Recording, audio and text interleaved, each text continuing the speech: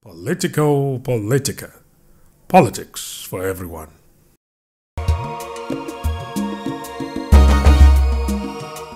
Welcome back to Politico Politica with me, your host, Isabella Akinseye. It's now time for our Project Ogun segment, where our guest will be sharing his big plans for his state if he's given the mandate.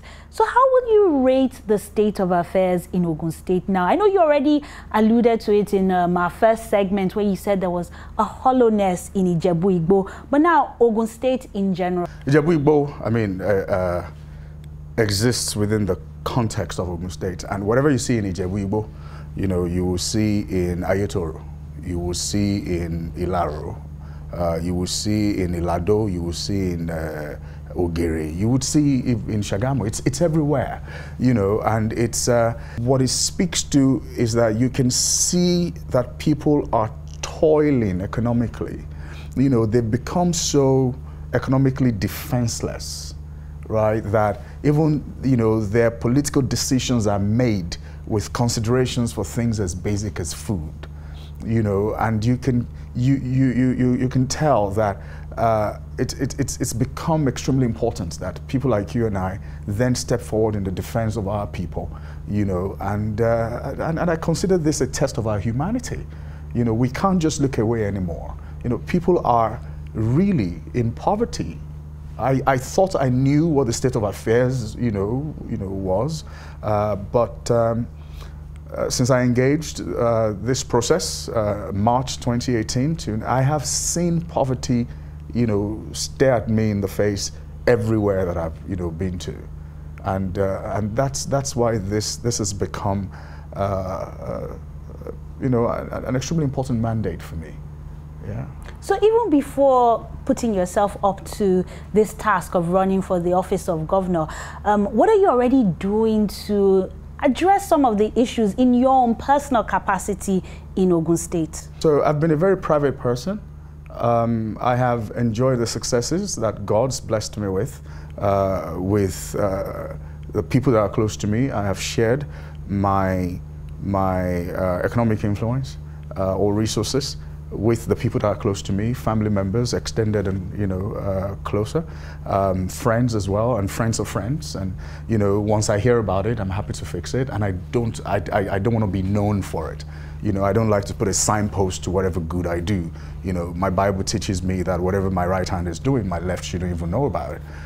So those are the things that I've done. And when people ask me what have you done, I say those are not stories for me to tell. Those are stories for those who have benefited from me to tell. But I would tell you that I've often run into people who will say thank you for something that I did, and Lord knows I do not remember.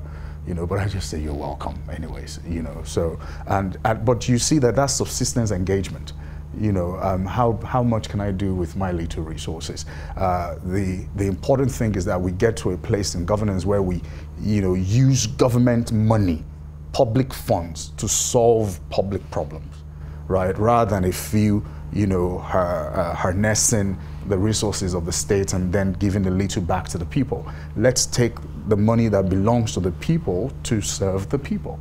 That's where you can, achieve mass empowerment. So if given the mandate, what areas will you focus on? I know poverty alleviation, just by our discussion, will come up, but beyond poverty alleviation, or how will you tackle poverty? Thank you. I thought we weren't going to go there. Because poverty alleviation is big grammar.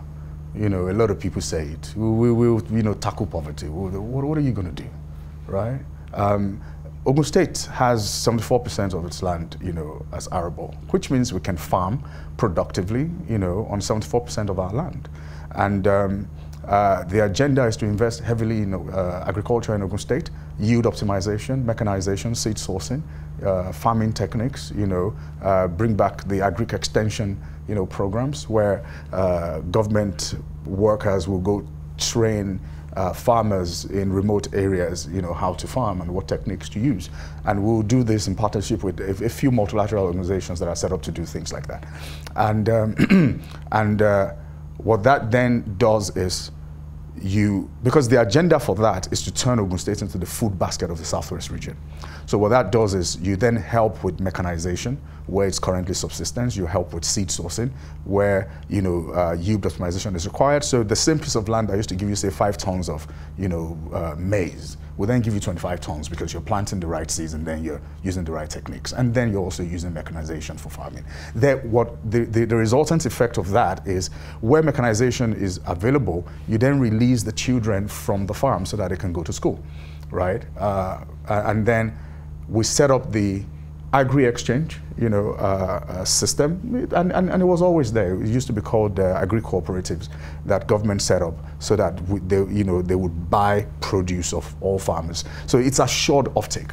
Once you can assure offtake, right, the farmer is more energized to do more, knowing full well that whatever produce it is they cultivate, will be sold. But that's not the only thing that happens. Because you can draw a direct line between, cultivation and cash, even the youth will now engage it. And we'll roll that out with the OYA program that we're going to deploy. OYA stands for Ogun Youth in Agriculture.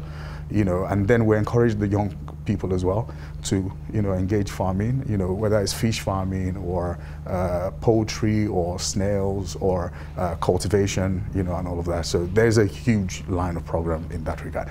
And once you begin to do that, I mean, in Yoruba land we say, that is, when you take feeding or food or hunger, when you take hunger out of poverty, whatever is left of poverty is very little, it's marginal, right? So once we turn the state into the food basket of the region, and then we have a lot more people engaging, farming or agriculture, what you find is that food becomes more accessible and more affordable.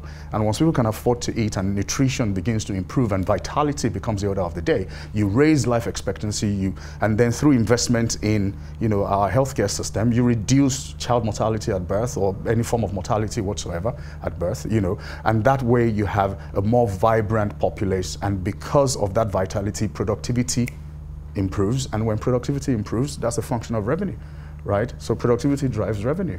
And then, we industrialize the state along the lines of our natural resources. And natural resources, we have many, right? We have pulp paper, for paper production. We have limestone for cement manufacturing. We have tar sands and bitumen in the ground. We don't have any, bitumen refinery.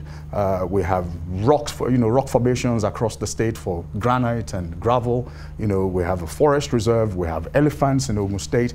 And with Rwanda making $400 million, off of gorilla tourism, I don't see why we can't make a whole lot more the same, through elephant, tourism and, whatever wildlife we have. I never knew they had elephants in Ogun State. I immediately think of Olumorok when it comes to tourism. But let's look at education and healthcare. These are key issues. And as you said, there's a really direct relationship between the vibrancy, the life expectancy, when you take care of things like health and education. What will you be doing?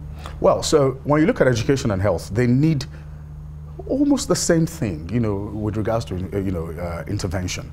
They need a renewal or, absolute revamping of infrastructure of delivery. So if it's the, infrastructure of learning on the education side or infrastructure of healthcare delivery on the healthcare side, right? And then after infrastructure for education, then you go to tools of learning. Right, things like multimedia, internet. I mean, I don't see why our public schools cannot have internet.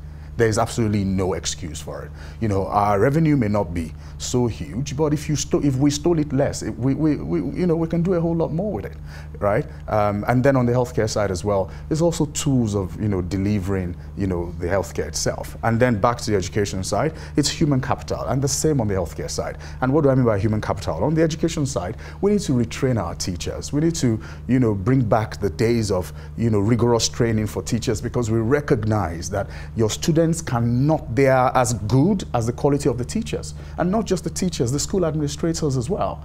And then we must make sure that they're well paid and paid on time. And the same thing on the other side, of healthcare, right? We need to ensure that the doctors are well trained, they're retrained, and the nurses and other health workers, and that they're well paid and paid on time as well.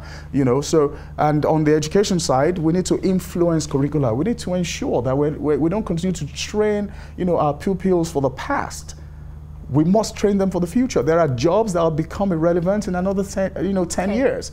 We need to stop training our people for that. And the fourth leg on the healthcare side is consumables and policies that govern the establishment and standards monitoring of private healthcare system and even public, as well. And then what I mean by consumables in that regard is how we source consumables in healthcare. We need to begin to engage directly with manufacturers of drugs, and other forms of medication, so that two things happen. One, we take out the risk of, fake drugs in circulation, and then two, we drive down the price. Okay. My final question will be, if for whatever reason you don't get the mandate, but you have all these ideas, will you be willing to work with the government? I'll be willing to do as God leads me. Thank you, Ademola, and good luck on hearing from God again for the next steps. Thank you. We'll be going on a quick break on Politico Politica, but when the show returns, it's our light-hearted segment, the Quick Fire segment. Do stay with us.